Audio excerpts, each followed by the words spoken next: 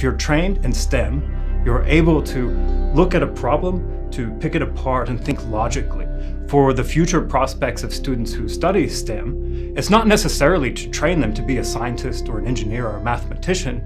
it's also to empower them to be freelance problem solvers. So we're interested not in students memorizing a list of facts, but rather learning how to think and how to use this skill to solve problems in the most general sense, no matter what their career prospects are.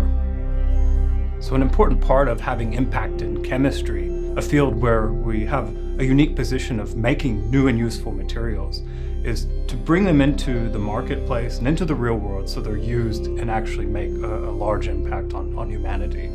And in my teaching program and in my research lab, where I educate and train students, many of the processes and materials that we make, these are adopted by industry, these are the materials of the future, and in this way students can see not only how chemistry is a central science and important to the future of humanity, but also how we can use that to drive the economy and create new industries that are yet to exist.